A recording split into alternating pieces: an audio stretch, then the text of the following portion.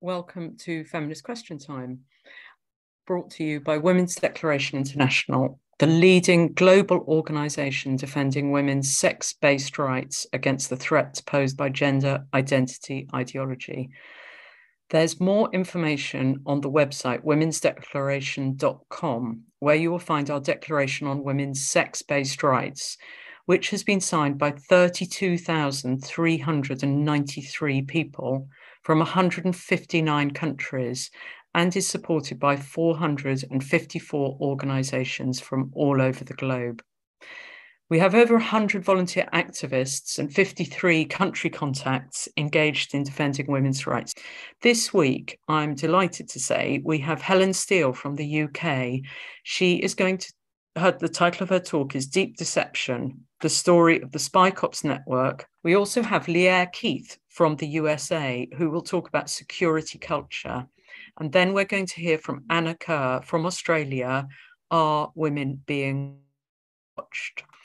Before we start, I'm going to show you some photos. This is a series of UK Home Office surveillance photos. So they are available to see in the Museum of London. And the British Home Office, that's the part of the British government, the state, took these photos of suffragettes commissioned by the Home Office from 1913. They were taken, many of them were taken in the exercise yard of the prison where numerous suffragettes, including the figurehead, Emmeline Pankhurst, was incarcerated. These photos were used to identify militant suffragettes attempting to enter public buildings such as museums and art galleries. So this is one photo of Grace Marson, alias Frida Graham, when she was a suffragette prisoner. So it's a sort of the state surveying, taking images of women and watching the women's movement. This is another photo taken by the British state of the women's movement. Surveillance photo of suffragette prisoners taking exercise in the yard of Holloway Prison, taken by an undercover photographer working for the Home Office. And if you can get to London, these are in the Museum of London. And then here's another surveillance photograph of Mary Richardson in about 1914. She's on the left. And then on the right, suffragette Gibson taking exercise at the yard of Holloway Prison. So Helen Steel is our first speaker. And Helen Steel recently has written a book with 4 other women. And the book is called Deep Deception. And this is a copy of the book. It is massively recommended. It's a fantastic book. It details their experiences of being deceived into intimate sexual relationships by undercover police officers who were spying on political movements in the UK, and how they and 3 other women launched a groundbreaking case against the police to expose and seek to stop serious human rights abuses being committed by the police. In 2015, the women received an unprecedented apology from the police for these abuses. Helen became politically active as a teenager, campaigning on a range of environmental and social justice issues, including feminism. In the 1990s, she fought a high-profile court case with Dave Morris after being sued for libel by McDonald's Corporation over a leaflet criticising the company. The MacLibel trial became the longest trial in English legal history. The legal battle finally ended in 2005 with a ruling from the European Court of Human Rights that the trial had breached Helen and Dave's right to freedom of expression and a fair trial. In 2017, after Helen stepped in to stop the harassment of 2 women distributing feminist leaflets at the London Anarchist Book Fair, Helen was surrounded by trans activists who demanded she leave and shouted abuse at her for over an hour. Since that time, Helen has been kicked out of other events and has been ostracised by many former friends and colleagues for challenging the sexism of gender identity politics. Over to you, Helen, and welcome.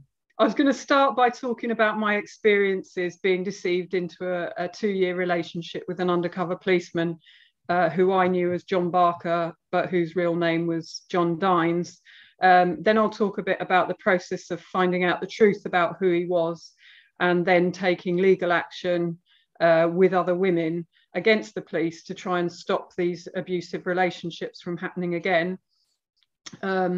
Through that process and through sharing our experiences of the deceit by these men, we came to recognise what we had assumed were individual actions and behaviours by the officers actually demonstrated patterns that could only have come from some kind of training and institutional sexism. After that, I'll talk a little bit about the public inquiry into undercover policing, which is now underway, including some of the information that has emerged from that about police spying on feminist groups and campaigns over the last 5 decades. And just really, it's good to be alert to the possibility that any campaign that you're involved with could be infiltrated either by the police or by private companies.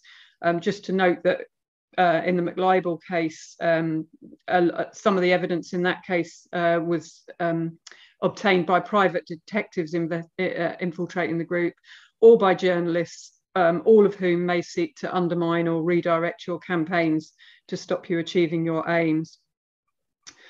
So while it's important to be aware of the fact that you could be infiltrated, it's also important not to let the fear of infiltration stop you from taking action, because that's exactly what they want you to do. They want you to be frightened to try and achieve anything. And if we don't try, we definitely won't achieve anything. So I became politically active as a teenager in the 1980s, initially campaigning for animal rights and environmental sustainability, and then also against war, sexism, racism, and other forms of oppression and exploitation. In 1987, I started attending the meetings of London Greenpeace, which was a broadly environmental and anti-capitalist group which held protests in the City of London against the arms trade, the World Bank, the International Monetary Fund, and it was also the group that initiated the very popular worldwide anti-McDonald's campaign, which led to the McLibel case that Joe mentioned that I fought. At this group, I met John, who turned out to be the undercover policeman. He had a van and he used to offer to drive people home, which is actually a very common tactic of undercover agents because it means that they can find out where people live. I was usually the last to be dropped off, and so we'd end up chatting about our backgrounds as well as our politics. I'd known John for about 3 years before we started a relationship. And in that time, he'd become quite a close friend, sharing lots of his stories about personal issues like the death of his parents, being an only child, losing all his possessions when his van was stolen shortly after he moved to the UK. He asked me out several times, and eventually we ended up in a relationship not long after. He had told me that his mum had died and he needed to borrow money to get to New Zealand for the funeral. In reality, his mum was still alive, and so was his dad, and he also had brothers and sisters. So all of those stories that he told me, seeking my empathy and involvement in his life, they were totally false, and they were obviously a deliberate process of emotional manipulation. We ended up moving in together. He told me that he wanted to have children with me, and he wanted to spend the rest of his life with me.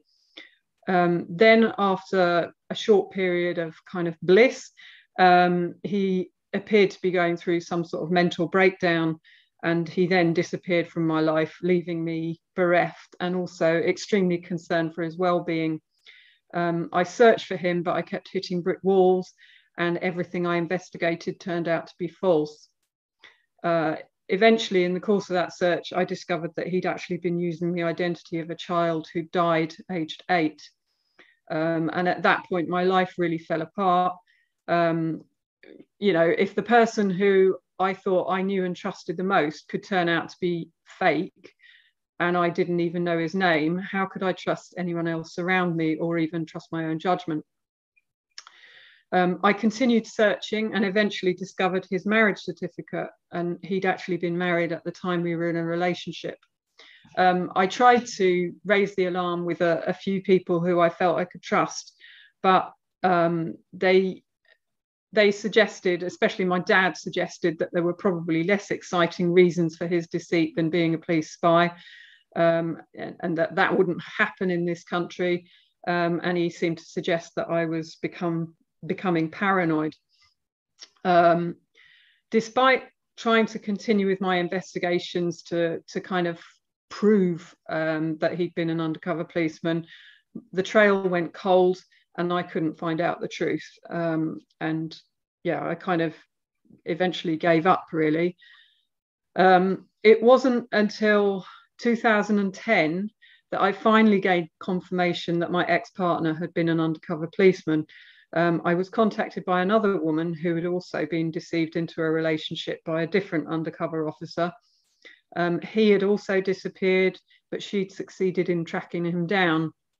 Unfortunately for her, that success then led to a second round of deceit, and she ended up having 2 children with him before escaping to a domestic violence refuge. And then eventually she was able to get a message to me to tell me the truth about my ex-partner. Around this time, another woman called Lisa had investigated her partner, Mark Stone, and he was then exposed as a police spy named Mark Kennedy, who had infiltrated environmental groups for about 7 years. When this story broke in the media, Kennedy was portrayed by the police as a rogue officer who'd gone off the rails. But by then I was aware of 4 more officers who had abused women in this way. And I felt it was important that we take action to expose it by taking legal action against the police and trying to prevent it from happening to other women. We sought advice from lawyers, and in 2011, 8 of us got together to sue the Metropolitan Police, represented by Harriet Wistrich, who now works at the Centre for Women's Justice and indeed helped set it up. Our case involved 8 women deceived by 5 different undercover officers, and with all the relationships together spanning a period of about 25 years, which demonstrated that it was, systemic. Well, it demonstrated the systemic nature of the abuse, that it wasn't just individual officers to blame. Through coming together and discussing our experiences, we discovered that what had seemed like individual sob stories and emotional outbursts from the men were repeated patterns of behaviour that could only have come through a training programme. And to us, this highlighted the lengths the state was prepared to go to prevent change. And it represented institutional sexism, that they could think it was okay to abuse women and derail our lives just to shore up the fake identities of these undercover policemen. We fought with the case. We had repeated applications by the police to have our case thrown out of court, but eventually in 2015 the police were forced to pay us damages and to make an unprecedented apology in which they admitted that the relationships were a gross violation of our rights and amounted to serious human rights abuses. I think the link will be posted to the police apology, which is actually well worth a listen. It's really quite, it's really quite shocking. Our book goes into much more detail about the relationships and also about fighting the case and trying to expose this scandal. Moving on to the public inquiry into undercover policing, in 2014, the Home Secretary announced a public inquiry into undercover policing to investigate the actions of these secret political police units, which included the abusive undercover relationships that we had exposed. And it also was to look into the revelations by the police whistleblower, Pete Francis, that the police had spied on the grieving family and friends of the murdered black teenager, Stephen Lawrence, rather than investigating the racist murderers. The inquiry opened in 2015, but it actually only started hearing evidence in 2020. It's been beset by delays caused by police demands for secrecy. But what we now know is that over 1,000 groups were spied on in the UK. The inquiry has so far refused to name most of them, but we do know that the vast majority were left-wing groups. There were only a handful of right-wing groups, and we do know that they include, the groups spied on include women's groups, as well as trade unions, anti-racist campaigns, family justice campaigns, peace campaigns, and environmental groups. Campaigners have been fighting for the release of the cover names used by the officers. Despite this, the inquiry has released less than half the cover names. But without the cover names being disclosed, that means the people spied on can't give evidence to the inquiry about what the officers did. So it can't really get a true picture of what happened. And it also means that other women won't also be able to find out that they were deceived by these officers. When we started our case, there were 8 women involved, and we knew of a handful more. But now, with further research by campaigners and the release of some of the cover names of officers by the public inquiry, we know that more than 50 women have been deceived into relationships by undercover police officers in these secret political policing units. On the Police Spies Out of Lives website, there is actually a link to a timeline of all the officers who had relationships with women. The first officers gave evidence in November 2020 about their deployments, and more recently, in May this year, more senior officers have given evidence, about their management of the units. In the main, they have all been fairly evasive about who knew what about the relationships. Managers did give evidence that it was considered essential for undercover officers to have what they called stability and anchor. And so almost all of the officers were married men, which in theory gave them something to come back to and was supposed to prevent them from temptation. But really there's, through our case and through the evidence in the inquiry, there's some really shocking evidence of institutional misogyny. One officer in particular gave a shocking response that he said, "I have, if you like, a phrase in my head which helps guide me here." This is in relation to whether officers should have relationships with women undercover. "I have, if you like, a phrase in my head which helps guide me here. If you ask me to infiltrate some drug dealers, you can't point the finger at me if I sample the product. If these people are in a certain environment where it's necessary to engage a little more deeply, then shall we say, I find this acceptable." Basically, they're comparing deceiving women into sex and relationships with sampling a drug. Perhaps realizing that he dropped a clanger, he went on to say that he did worry about the consequences for the female and any children that may result from the relationships. These units were recording a great volume of information about people that they were spying on. Some seriously personal information. Just to give the first example, it reports that since that time she has been unattached until recently, when she formed a relationship with a bus conductor and the number of the bus is redacted, called, and it gives his name, but that's redacted for privacy reason, and it says that he's a black belt karate exponent. And she says, and the report goes on to say, "And it is likely that this liaison will blossom, although the two characters prefer at present to maintain their independence. However, she still lives at," and then her address is redacted, "and in the last week has intimated that she wishes to fall pregnant again, and for this purpose has ceased to take the pill on a regular basis. She is, however, not quite sure at the present as to who will sire this latest socialist offspring." So you can see there just really shockingly intrusive information recorded about a woman just because they're spying on the group. So to kind of move on to the spying that we're aware of so far on the women's liberation movement. So far, the inquiry has only heard evidence relating to the period between 1968 and 1982.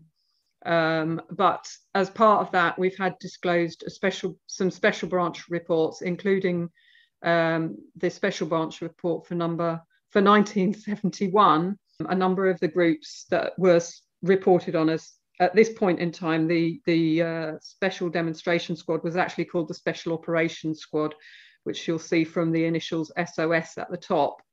And then at the bottom of that list of groups being spied on, actually it's the penultimate one. There are more on another page, I couldn't fit them all on, but you'll see the Women's Liberation Front appears there. This reports here that the current strength of the Special Operations Squad, and then it includes 2 women detective constables, and then in the second paragraph it talks about having been established for a little over 3 years and providing intelligence on demonstrations and so-called extremist organisations, together with general information about persons and groups who have participated or are likely to participate in these activities. It says that the arrival of a second woman officer has added considerably to the squad's flexibility and has proved invaluable in the comparatively recent field of women's liberation. So this seems to be when they started reporting on the women's liberation movement.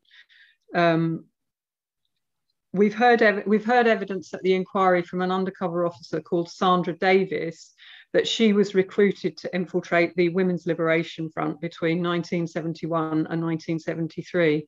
She attended the weekly meetings held in campaigners' private homes that were attended by about 10 people. And as she gained trust, she became the treasurer of the group's main committee, whose meetings were also held in private homes and attended only by around 5 people.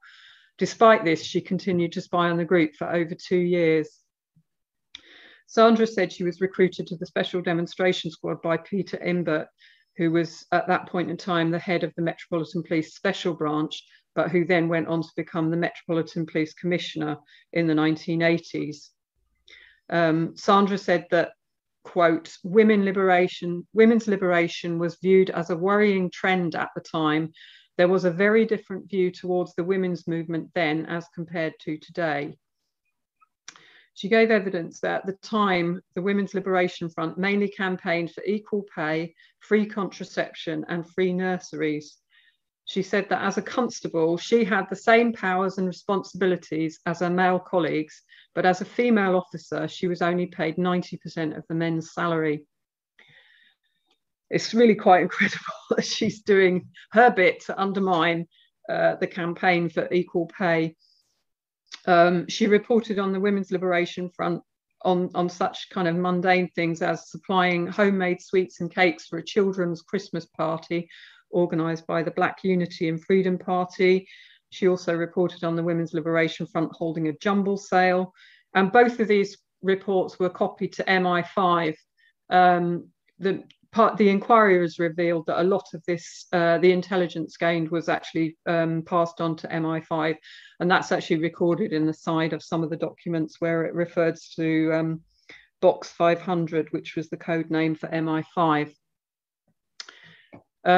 Sandra also infiltrated women's rights conferences across the country, recording all sorts of things from their debates. There's an example of the Women's Liberation Conference in Derbyshire in November 1971. These are actually lengthy reports that can be read in their entirety on the Undercover Policing website. You need to do a search for women's liberation or look for the evidence of Sandra Davies. And they should be listed under that. Here she reports on the Women's Liberation Conference in Guildford in Surrey in June 1972, where she records that they were a group of fairly moderate women with no particular political motivation who have recently been campaigning for nurseries in the Guildford area.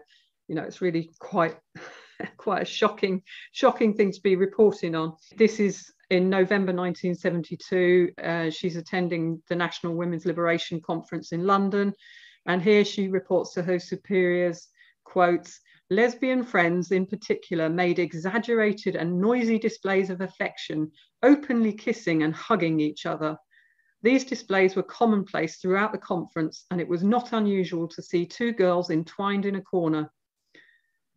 That little notice was taken by the majority of the women present indicated the prevailing liberal attitude. It is, I don't know, I find it quite astounding that all this is getting reported. There's another entertaining bit in the 8th slide that talks about, actually it's towards the end of that bit, it says men were regarded as unnecessary, and then it says about test tube babies being reviewed as the future means of reproduction. And just as something else I spotted only today, I'd missed this before, if you go to slide 9, it talks about entertainments after the event, and it talks about some films being shown, and then it said, after this, the social commenced. It consisted of a record player which supplied the music and several kegs of beer and cider which supplied the mood. Several hundred women attended this function, and although no men were allowed in, 2 transvestite men managed to gain entrance. Unfortunately, their presence was discovered, and they were unceremoniously ejected amidst uproar. The social eventually ended at midnight. Anyway, Sandra basically told the inquiry, admitted to the inquiry, that she did not think her work had really yielded any good intelligence, although she claimed that it was beneficial in the sense that it helped her superiors conclude that the Women's Liberation Front didn't pose any threat to public order. She admitted that her deployment had failed to uncover any evidence of criminal activity, which is supposedly their motive for infiltrating these groups. And she said she felt she could have been doing much more worthwhile things with her time. Other women's groups that we know were infiltrated include Women's Voice, which was an organisation and newspaper of socialist women, which started in the summer of 1972 and continued until 1982, and which held meetings and rallies of up to 1,000 people. We know that the Greenham Common Women's Peace Camp was infiltrated by a woman called Catherine Leslie or Lee Bonser, that's her pseudonym rather than her real name, between 1983 and 1987. The public inquiry has said that this deployment is of significant interest to the inquiry because the group was non-violent and posed no serious threat to public order. And it's also understood that another undercover officer infiltrated the Greenham women. Obviously, we've only got as far as 1982, and actually there's now a 2-year delay until the next round of evidence, which covers the period from 1982 to 1992, which won't start, the evidence in that won't start until 2024. Another group that we know was infiltrated was the Aldermaston Women's Peace Camp between 2002 and 2008, which was infiltrated by another officer called Lynn Watson, well, that's her pseudonym again, who was working for, this time, a different unit set up in 2008 called the National Public Order Intelligence Unit. The Women's Peace Camp were protesting against nuclear weapons, a nuclear weapons base at Aldermaston in Berkshire for many years. And in 2004, Lynn Watson pretended to be a campaigner and made friends with the protesters. Evidence from these officers has not yet been heard, but there is actually some limited information about them on the public inquiry website in relation to their applications for anonymity. Just kind of moving up to sum up on, you know, the police tactics and so on. Political undercover policing should be seen as part of a wider effort by those in power to control the way we think and to prevent the spread of alternative ideas, basically because they want to hang on to their power and control. And, you know, for that reason, that's why they were spying on women, and that's why undoubtedly they will want intelligence on what the women's movement is doing now too, so that it doesn't challenge their power too much. They do undermine opposition to the status quo by spreading by spreading division. You know, a lot of these officers would badmouth other campaigners and create divisions within groups, or just the fact that, you know, if you were doing an occupation or something like that, then, you know, if the police knew about it in advance, the occupation wouldn't be successful, and then everyone feel demoralized. They you know, use information that they gain, deeply personal information, such as that recorded about the woman supposedly wanting to get pregnant and who she was in a relationship with. They use that to create division, but also to use in potential smear campaigns if, you know, if it suits their purposes. And the whole purpose of this is to make everyone feel that change is impossible, that, you know, there's no point in even trying. But looking back through history, states have always tried to suppress movements for social change, as we've seen a few of the slides just now. But the first cameras that were bought by Special Branch in this country were actually used to create files on the suffragettes. We know that Nelson Mandela was labelled a terrorist and put in prison for fighting something so obviously wrong as apartheid, as were so many other people fighting racism, sexism and other injustices. And it's important that everyone's aware of the efforts by the state and powerful institutions to undermine movements for social progress, so that we can learn how to resist those methods. But it's also important not to let our own fear or suspicion of others undermine our efforts too, because their purpose is to undermine and control dissent in order to keep the status quo. And while it can be a hard battle to you know, resist the temptation not to be able to trust anyone, it is important that we try. Otherwise, we end up undermining ourselves and doing their jobs for them. We can actually take heart from the fact, in some ways, that they infiltrate our campaigns, because it shows that they know that we can and do have an effect when we communicate with each other about the change we want to see in the world. Those who hold power continually put huge effort and resources into preventing change, and it's important for us to continually organise to improve the world and to fight for a more just and sustainable world. And I think we can take heart from the fact that despite the efforts of the state to undermine previous campaigns such as the suffragettes and the anti-apartheid movement and the civil rights movement, ultimately those campaigns did achieve massive improvements, so we shouldn't feel defeated. There's more information there's 3 different websites particularly. We set up a group, Police Spies Out of Lives, to support the women deceived into relationships. And there's also the campaign opposing police surveillance, which does reports about what's coming out at the public inquiry and the campaigns against the spying. And then there's Undercover Research Net, which has information about the individual officers and the campaigns that they were spying on. So all of those 3 sources are a good place to look for information, plus the public inquiry website as well, although that's a little bit difficult to get your head around. But anyway, the screenshots that were up are all from documents that have come out through the public inquiry.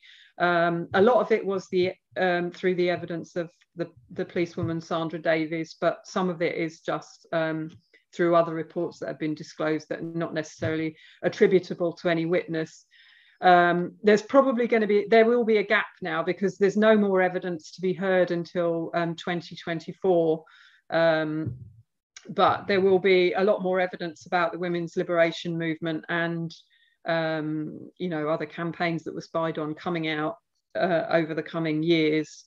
And if you were involved in any political movements between 1968 and 82, it's well worth looking on the inquiry website for, you know, what's up there already, and then, you know, making contact if you think you were spied on with, you know, make contact with one of those groups.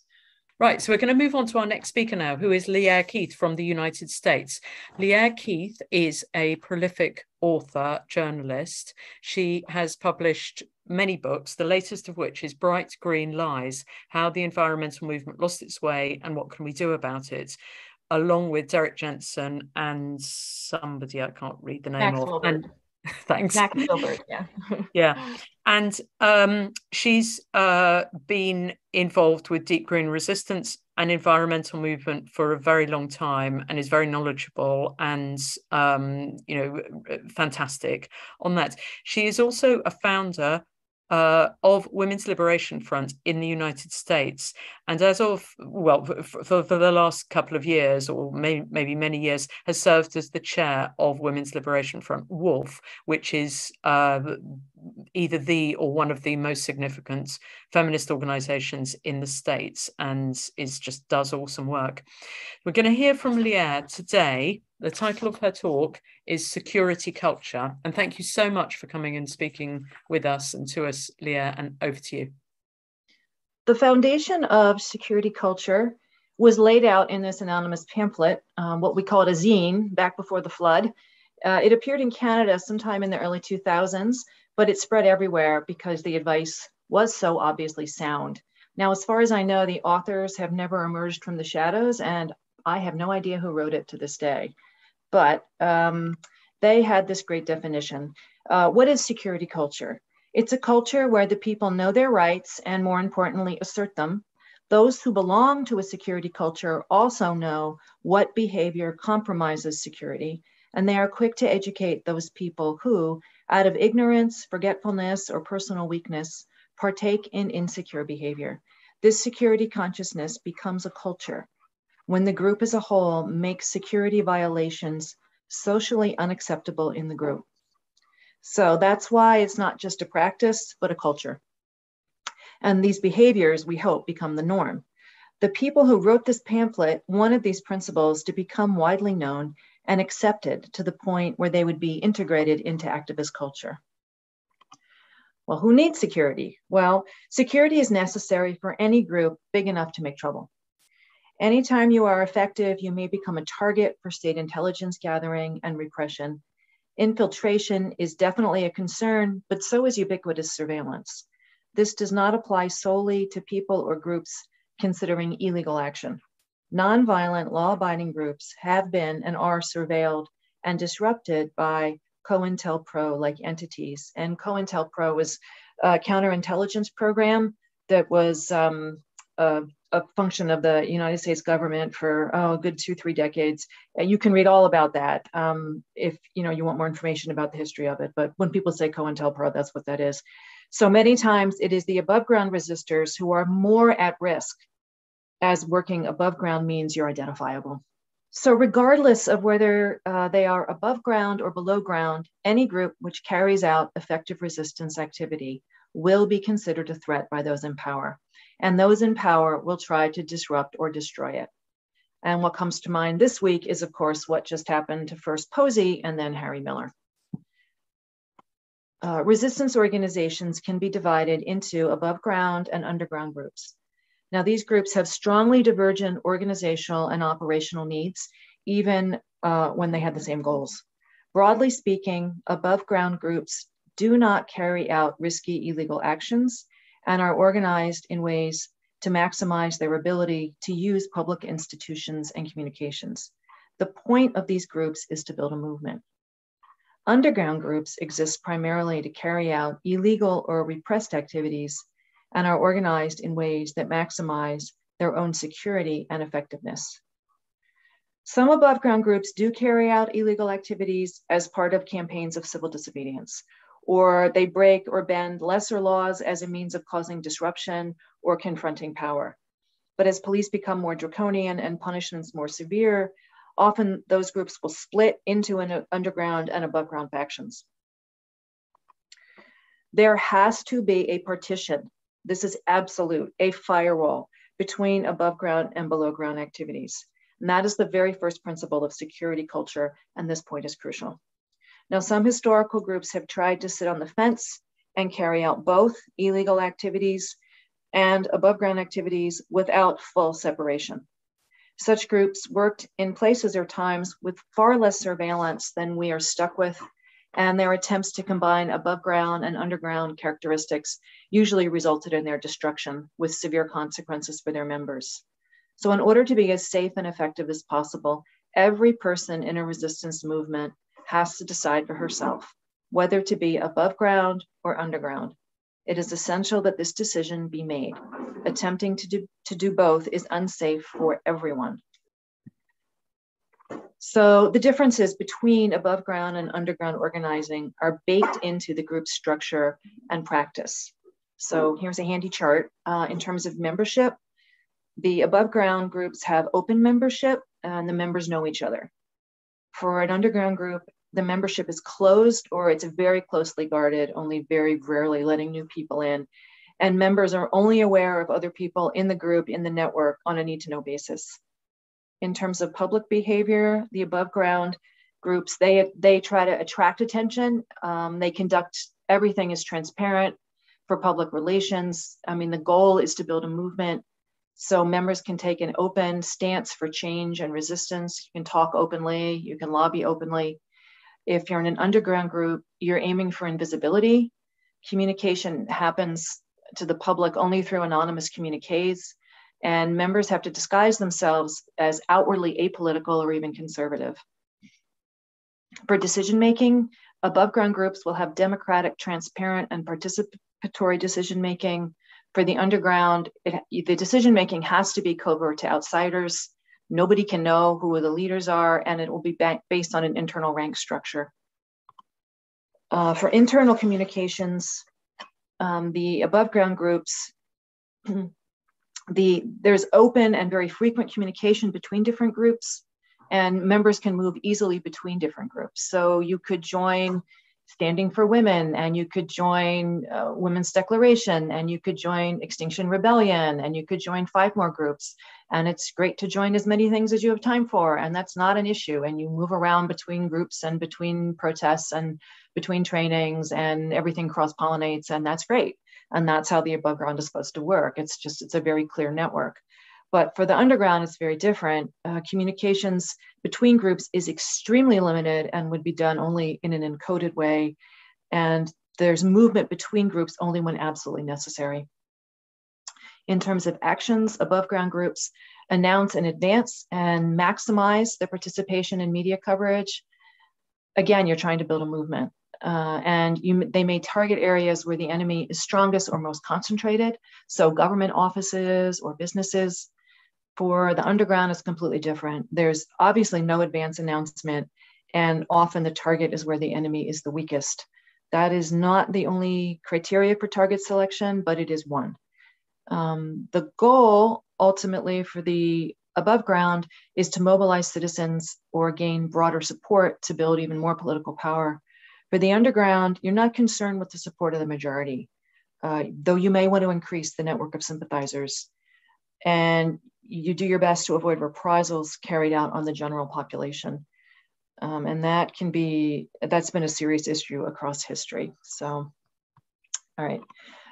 So this is directly from the pamphlet. It's like what not to say. This is sort of the basics of this.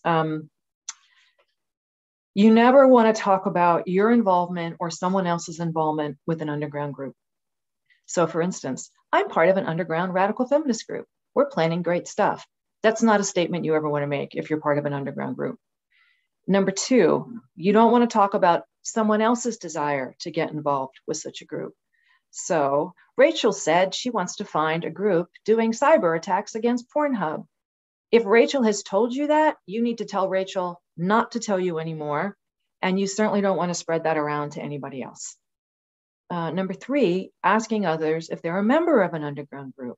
Hey, are you part of that group doing cyber attacks on Pornhub? Not a question you ever want to ask.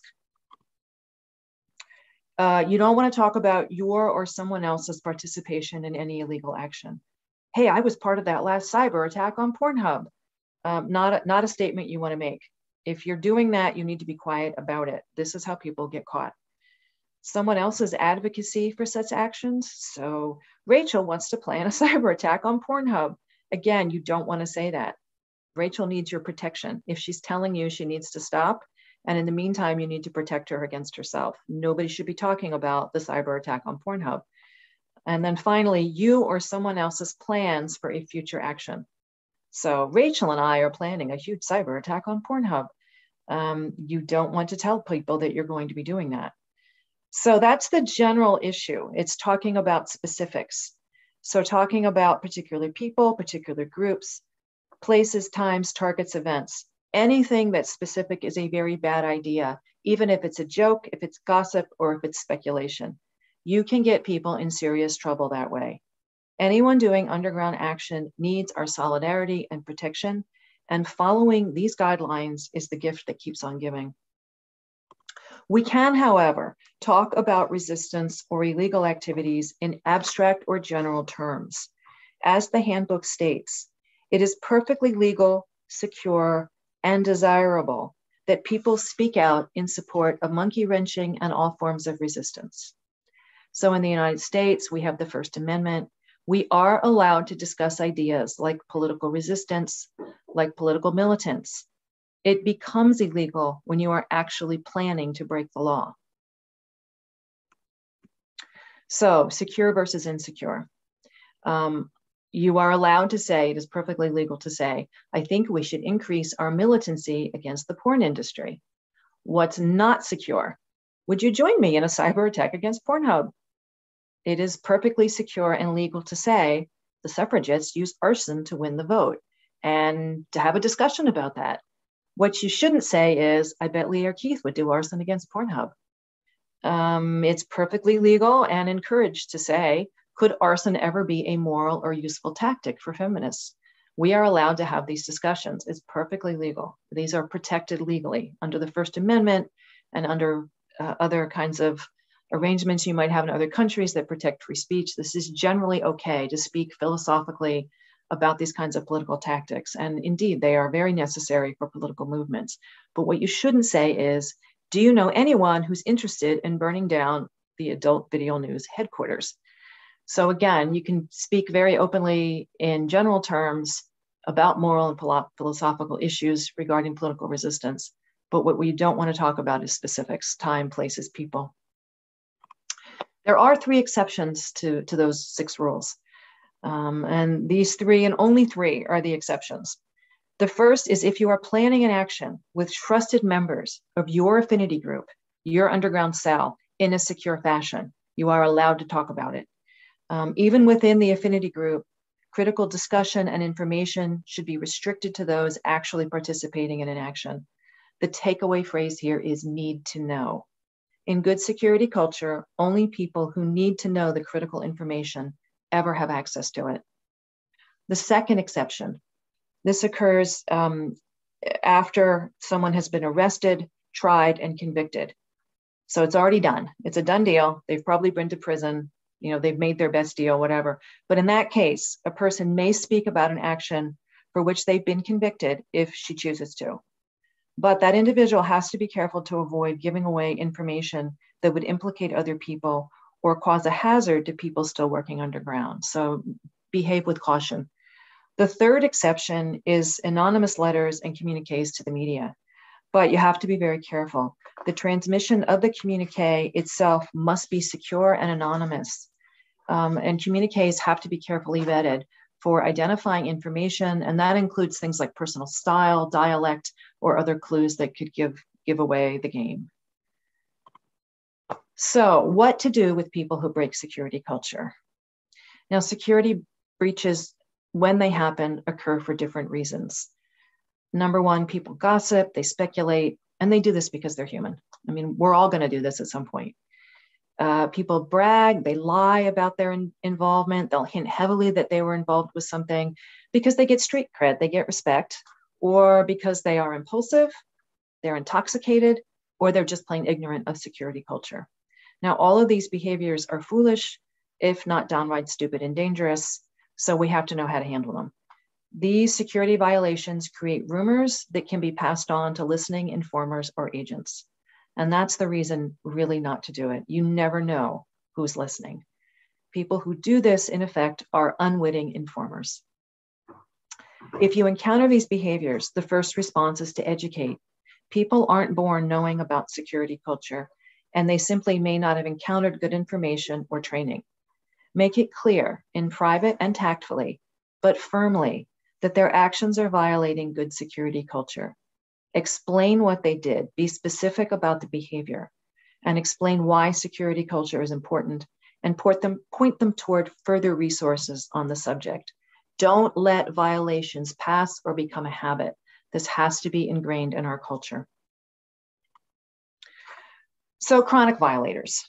Some people, unfortunately, are unable or unwilling to maintain good security culture and may become chronic violators. They may not be doing it on purpose. You might like them. They may be your friends, but they may also be acting as informers, either willingly or unwittingly. The only effective way to deal with repeat violators is to cut them off from sources of information. This generally means asking them to leave your group, to not attend meetings or organizing spaces. To allow them to remain, as harsh as it may seem, is to invite security breaches. It would be far harsher in the end to allow potential informers to stay and put activists at risk of potential prosecution. Counterintelligence agents in government and corporations have surveilled, infiltrated, and sabotaged even mainstream anti-war and environmental groups like Greenpeace. Above ground groups generally do not and should not have critical information that could end up putting people in jail if it got into the wrong hands, but it's not always clear cut. Infiltrators who train in, quote, safe above ground groups can go on to do more destructive work, including acting as agent provocateurs in your own community. Those infiltrators can also gather information about who sympathizes with militant or radical causes and learn about social networks and relationships. They can decide which revealing offhand comments and suspicious activists should potentially be investigated.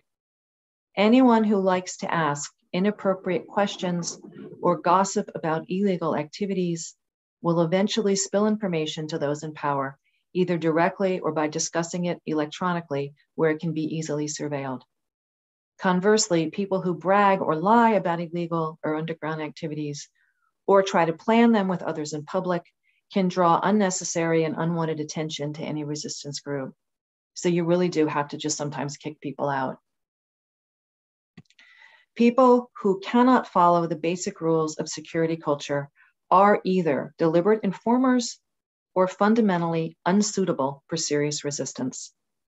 Even though it may be painful or unpleasant, such people need to be separated from groups and places where serious resistance is taking place. Now, implied in all of this is how destructive it is to accuse each other of being informants or agents. In serious resistance movements, such accusations get people killed. Paranoia is absolutely corrosive to trust and to relationships, and accusations against innocent people will drive them out. I have seen up close and personal how ugly that can be. If we follow the guidelines of security culture, there is rarely any need to accuse someone of being an agent. What matters is the behavior. If we follow the guidelines of security culture, there is rarely any need to accuse someone of being an agent. What matters is the behavior. If someone is endangering others by asking inappropriate questions or otherwise breaking the protocols of security culture, you address the behavior. If that doesn't work, she is no longer welcome. Speculations and accusations are useless and destructive. Security culture means we don't have to engage in either. I wanted to just briefly mention the Green Scare in the United States. This is one part case study and one part cautionary tale. This is how the FBI broke the back of the radical environmental movement in the United States. The FBI called it Operation Backfire. We called it the Green Scare. The whole thing kicked off on December 7th, 2005. That was a long time ago. Between 1995 and 2001, the Earth Liberation Front did a series of actions that cost somewhere in the neighborhood of $48 million. The absolutely glorious one was, of course, Vail, Colorado. If you're my age, you remember the day that this happened. They were trying to build a ski resort on some of the last habitat for the endangered lynx in Colorado. This is literally a playground for rich people. And here's this creature, hanging on by its last claw.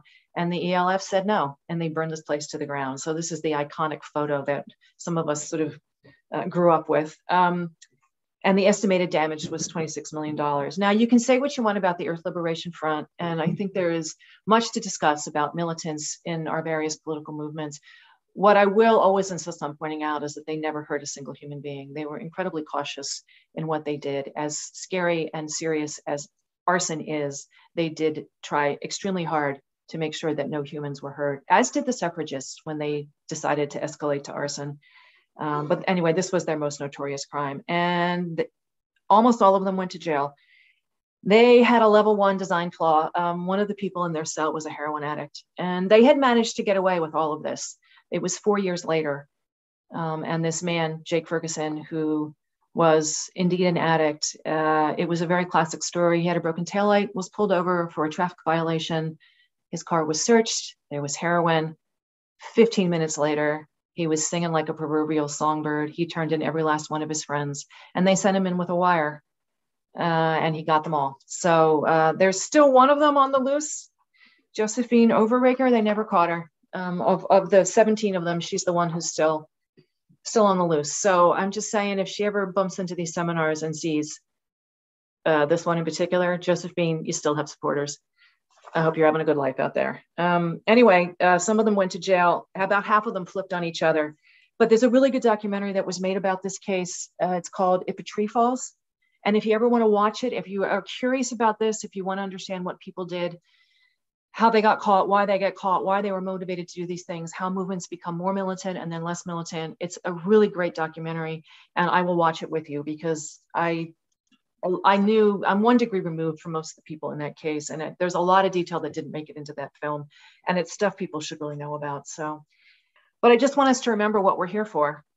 These are 4 endangered animals from the UK. That's the red squirrel, the turtle dove, the Scottish wildcat, and the water vole. And the water vole is Ratty from The Wind in the Willows, critically endangered. Find what you love, defend your beloved, because even a broken heart is still made of love. Our third speaker and final speaker is Anna Kerr from the Feminist Legal Clinic in Australia. She is from Australia, and she's, apart from a really significant feminist lawyer and environmental activists and Green Party member, she's also the country contact for WDI Women's Declaration International in Australia. And she's going to talk sort of loosely on Are Women Being Watched, but around the theme that we're talking about today. So thank you so much for coming, Anna, and over to you. Yeah, I sort of see ASIO spies everywhere, basically. That seems to be a problem I have. For those not familiar with Australian conditions, ASIO is our Australian Security Intelligence Organisation. And here's a screen showing their office in Canberra. ASIO is just one of 10 agencies, actually, that make up Australia's national intelligence community. It apparently has an annual budget of about $2 billion and about 7,000 staff busy snooping, or at least that's what's publicly declared. So unlike our 2 previous speakers, I don't have a history of very significant activism that could be expected to attract surveillance. I'm a very law-abiding character, but nevertheless, it's true. I would be somewhat crestfallen if I were to learn that I don't have an ASIO file. Back in 1993, on my first job in legal practice, as one of a dozen graduate solicitors with the Aboriginal Legal Service, we were assured during our orientation that we would all be automatically rewarded by having an ASIO file. And certainly I was just reading Indigenous activist Gary Foley, who was saying that ASIO does open files on those employed in many Aboriginal organisations. I got that information from this book here, Dirty Secrets, Our ASIO Files, which was published in 2014 and contains essays by a number of eminent Australians with histories as activists who requested and analysed their ASIO files when they became available under Freedom of Information after 30 years. I understand it's now 20 years, but that certainly their files were heavily redacted. However, it is clear from these essays that aside from an overriding preoccupation with the Australian Communist Party during those years, ASIO had a strong track record of infiltrating not only socialist and Indigenous organisations, but also feminist groups. And Wendy Bacon, observes in her, she's an activist and journalist, and she observes in her essay that the women's liberation groups were under more surveillance than other groups that were just as radical in ideas and action. Wendy writes, "We wondered if our groups were infiltrated by spies, but reassured ourselves that we were being overly paranoid. I know now that we were not being paranoid. Both ASIO and Special Branch had far more informants and agents than we ever suspected." So it's clear from this book that women then, just as now, dismissed their thoughts of being spied on as conspiracy theories or just plain paranoia. And of course, women must always be careful to refrain from providing grounds for others to question their mental health, because we know what a useful tool that is to men. However, this book confirms that extensive spying on feminist groups did take place, and there is no reason to think there aren't ASIO operatives still drawing salaries for simply spying on women as they go about their business. So the lessons of the past would indicate that surveillance of women's groups does take place even when they pose absolutely no threat. And reflecting on her ASIO file, Jean McLean writes, "What does emerge, however, is how little of genuine importance there was for our agents to spy on, how small was our threat to security, and how great the waste of money from a huge secret budget." All right, so despite all this being documented, there still seems to be very few women who take seriously the risk that we're being spied on, and let alone suspecting that we may be actively have agents who are actively briefed to undermine women's sex-based rights. So, look, I seem to be unusual in that whenever I have trouble with my mobile phone, I always make sure I blame ASIO just in case they're listening. And when my emails are slow coming through, I always attribute it to the slow readers they employ in Canberra. However, of course, my partner and children are very dismissive of the idea that anyone would be interested in tracking my activities. And in their view, all irregularities can be traced to my own incompetence. And they might have a point. Indeed, thinking about someone spying on you does seem to be very self-indulgent and egocentric. And women generally like to leave that kind of thinking to men. But I have to admit that it's true that the technology now available for eavesdropping is far more sophisticated than it used to be. And my partner, who's an IT professional, assures me that if ASIO were tapping my phone, it would be seamless and there would be no telltale clicks or other strange sounds to alert me to the fact. Nevertheless, I think there is a risk of overestimating the sophistication of those who are spying on us. I recall that early in my legal practice, when I was still with the Aboriginal Legal Service, I had a case of a woman who discovered an improbably huge listening device, very poorly sewn into the back of her sofa. Rather than being a discreet button, as you'd probably expect at that time, it was half the size of a shoebox. And when she started tampering with it, a whole bunch of police officers suddenly turned up on her doorstep. Although she had no criminal history or background in activism, it turned out they were bugging her because her brother had escaped from prison and they were trying to obtain information about his whereabouts. And the reason the listening device was so huge was that this all happened at the same time as the New South Wales Royal Commission into Police Corruption, and all the usual listening devices were used up listening to corrupt police officers. So they had to use an old model, something like one of these Cold War models that I found a photo of. So yes, it's possible that the people monitoring us are more like the Keystone cops rather than 007. So while it's important that we don't underestimate the scale of spying by national security agencies, it's also important that we don't frighten ourselves by overestimating the abilities of the individuals engaged in these activities. A colleague and veteran activist tells me that her master's thesis was on George Eliot, and when an associate of hers obtained their ASIO file, there were transcripts from tapped phone conversations between them with comments in the margins by the ASIO agents questioning the identity of this person, George Eliot, who was under discussion. So I think, yes, we should be alert, very alert, but not necessarily quaking in our boots. And it's also important to acknowledge how incompetence plays a role in sometimes derailing a campaign or movement. And I don't know if everybody's already seen the simple sabotage field manual written in 1944 by CIA's precursor, the Office of Strategic Services, which details how purposeful stupidity can be used to derail organisations. And I think it's probably the fact that I read this some years ago, that's probably more than anything else responsible for me seeing spies lurking in every meeting that I attend, because so much of this behaviour is typical. So the men in ASIO have created lots of busy work spying on women.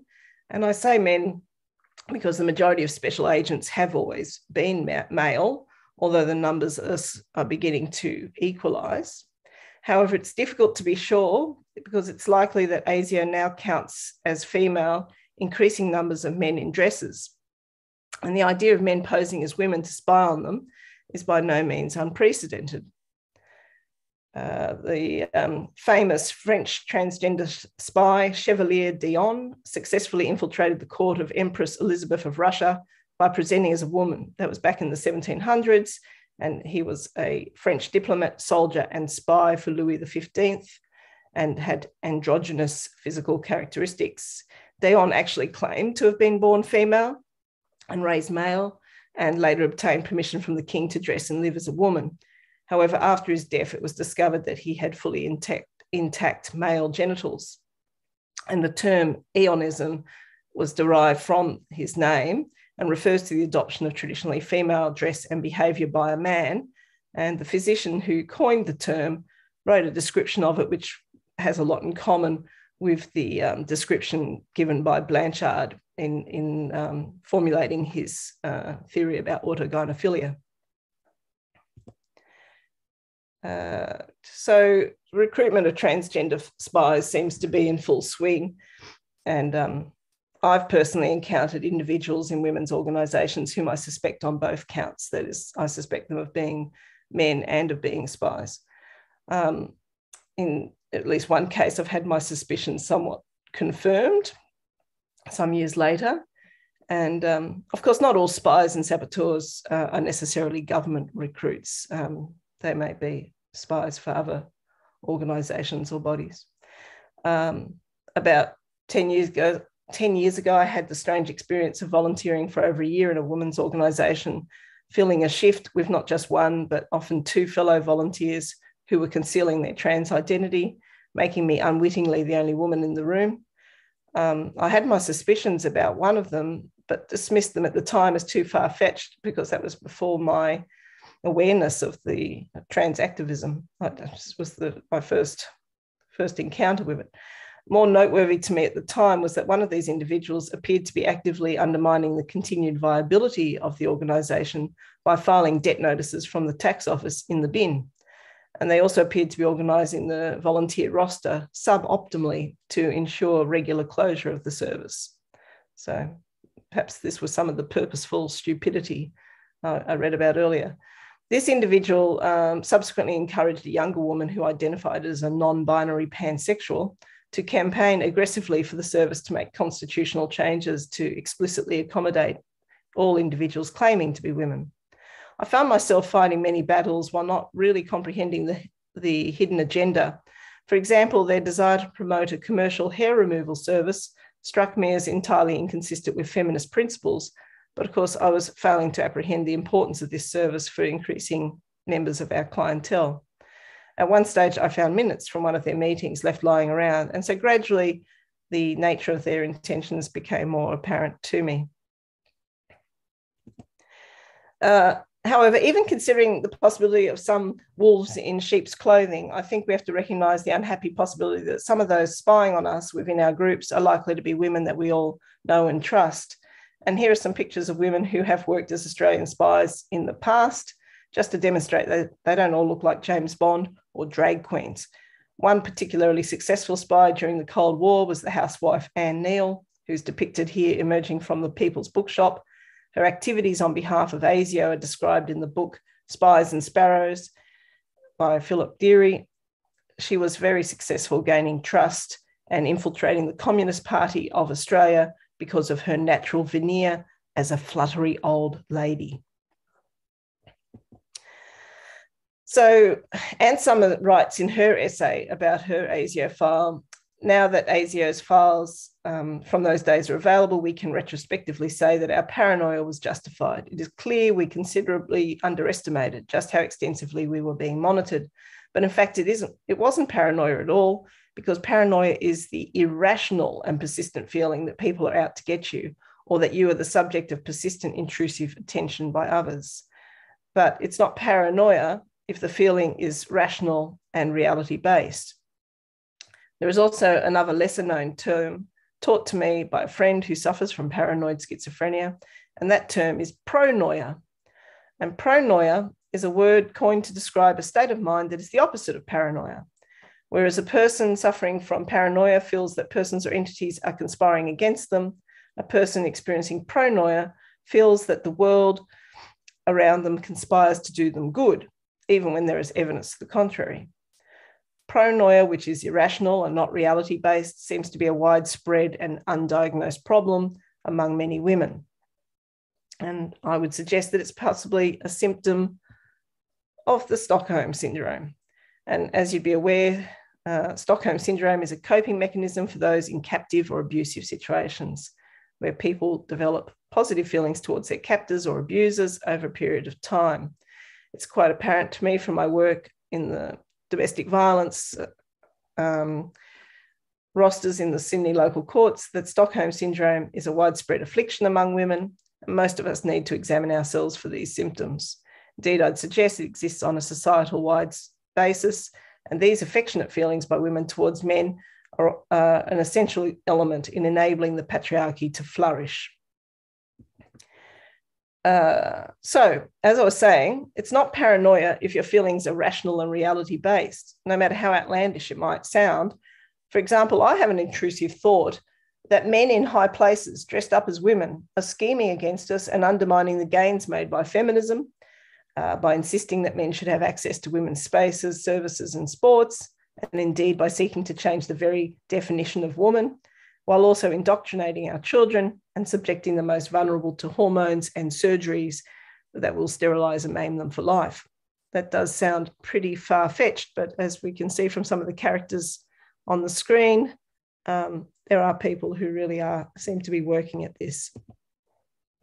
It also seems very far-fetched that many of these men who claim to always have felt they were women also choose careers in the armed forces before deciding to go public with their desire to change sex. Certainly in the United States, it's well documented that trans people are 2 to 5 times more likely than others to have served in the military. We are told this is because they are overcompensating for their failure to conform with masculine stereotypes, or are seeking the financial security or belonging they are otherwise denied. And for many, that seems to be an adequate rationale, but it still strikes me as a bit of a stretch. So I don't know. A conspiracy theory is an explanation for an event or situation that invokes a conspiracy by sinister and powerful groups, often political in motivation, when other explanations are more probable. So I suppose some people would say that it's more probable that trans activism is a genuinely grassroots movement entirely propelled by a marginalised minority, many of whom just happen to have had military training, and which just happens to have gripped the entire globe simultaneously, and that international philanthropic funds just happen to have altruistically embraced this ideology in perfect synchronicity to enable it to flourish, and furthermore, that any profits accruing to the pharmaceutical industry are purely incidental. So I guess that's something we all have to make our own personal judgments on what we think is most probable. A conspiracy is said to involve a secret plan by a group to do something unlawful or harmful.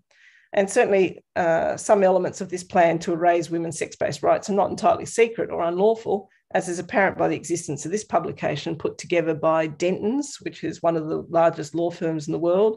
And they put this together in collaboration with multinational media conglomerate Thomson Reuters. However, while not necessarily secret, many of the mechanisms employed are intentionally opaque to members of the public.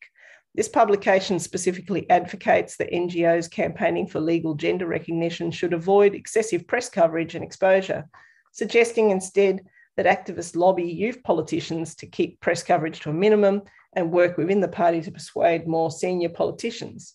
Other manipulative strategies are also suggested, including tying the campaign to more popular reforms such as marriage equality. People are largely unaware of how public and private governance and the media are being manipulated by the powerful trans lobby and the mechanisms by which this is being achieved.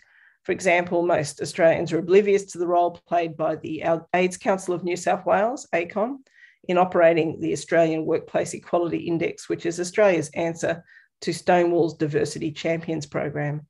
This project was launched in 2010 at the offices of the Australian Federal Police, who were a founding partner and who have continued to play a very active role in its promotion. It wouldn't be fair to say the history of any of this is secretive, because it has been very nicely documented by a professor at the Australian Catholic University, who also happens to have a background writing military history. So even within political parties, few women seem to consider that some individuals may be infiltrators with a hidden agenda. For example, as a long-term member of the New South Wales Greens, I was able to observe how the agenda for the Women's Working Group was actively derailed by a succession of males identifying as trans. One young man identifying as a trans woman intervened in an email exchange about the campaign to decriminalise abortion. He made the following contribution to the discussion, in which he carefully transplains that abortion is not a women's issue. I don't know if I'll read all this to you. He just sort of very kindly says, just a reminder to everyone that there are plenty of people who don't identify as a woman who need abortions, and framing it as a women's issue and essentialising bodies is a large criticism of second wave feminism. Very simply, it's not just about gender, it's about having a uterus, blah, blah, blah. And I like the way he also puts in intersectionality is the key here for the abortion campaign and all other campaigns we decide to run. I'm not familiar with intersectionality. If you are not familiar with intersectionality, have a quick Google of intersectional feminism. So here's a young man schooling a group of women, political activists in the language that they should use and the ideology they should adopt. And rather than being ignored or met with some kind of humorous rebuke, there was an awkward gap. And then one woman responded saying, he raises good points. And another one was somewhat apologetic.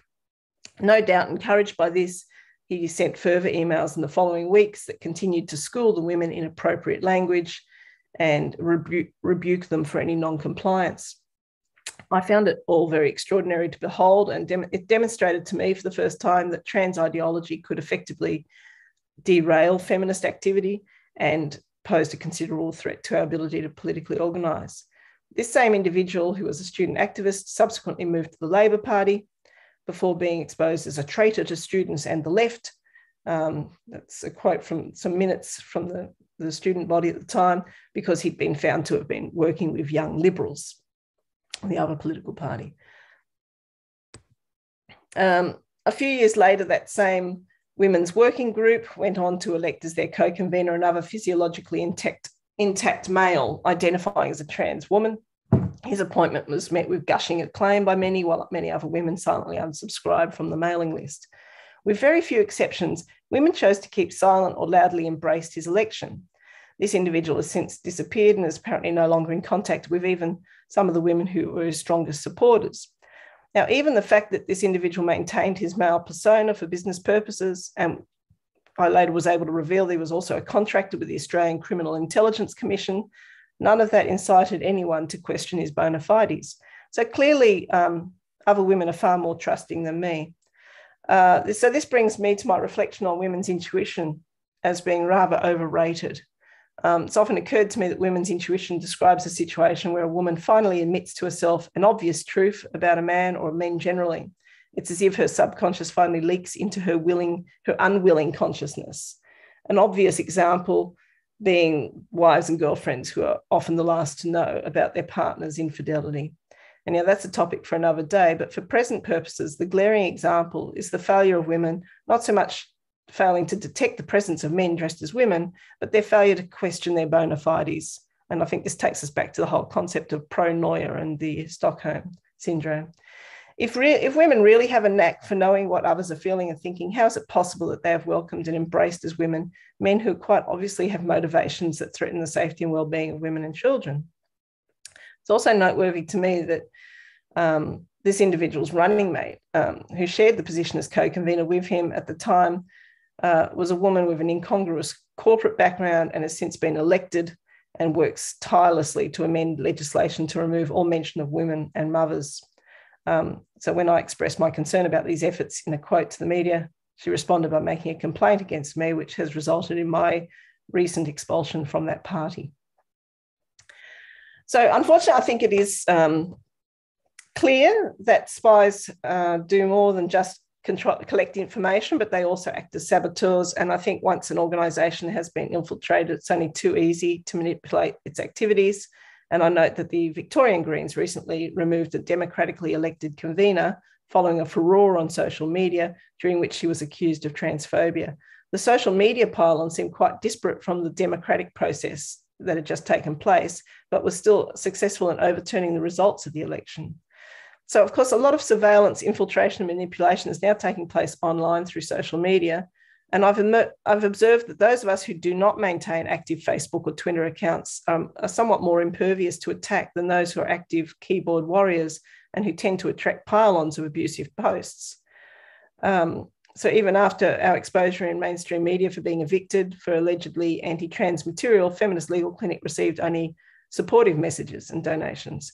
But others active in this space have reported similar experiences, which makes me speculate whether a great deal of the abuse isn't being generated by a small handful of paid individuals supported by a large number of Twitter bots. It's also interesting to note that Twitter actively recruits FBI agents and spies onto its staff. One study, of course, estimates that about a quarter of all tweets are generated by Twitter bots, and hopefully Elon Musk will extract further confirmation of this in his upcoming court case against Twitter. A key advantage of Twitter bots and other automated systems is the ability to both target an audience and provide an effective level of repetition. Nazi propagandist Joseph Goebbels observed that it would not be impossible to prove with sufficient repetition and psychological understanding of the people concerned that a square is in fact a circle. In other words, the bigger the lie, the more people believe it. And certainly using this methodology, it seems to have been possible to convince the large sections of the population that men are indeed women. So I just, to finish, just to say, look, women must give themselves credit that we pose a bigger threat than our modest natures would allow. I mean, just imagine what would happen if women just stopped dismissing each other as nutcases and liars and took each other seriously, instead of giving credibility to the many men working to manipulate us. Imagine if we instead ignored or laughed at men as they do at us, as is usually attributed to Gandhi, but was no doubt first said by some wise woman. First they ignore you, then they laugh at you, then they fight you, then you win. So for those of us engaged in actively fighting them, whether by protesting in the streets, on social media, or in the courts, remember that this is already the last step before victory. It is getting harder and harder for them to ignore and dismiss our voices in opposition, and we are getting traction. And in the meantime, we've just got to be vigilant not to succumb to their clandestine efforts to sabotage our organisations from within.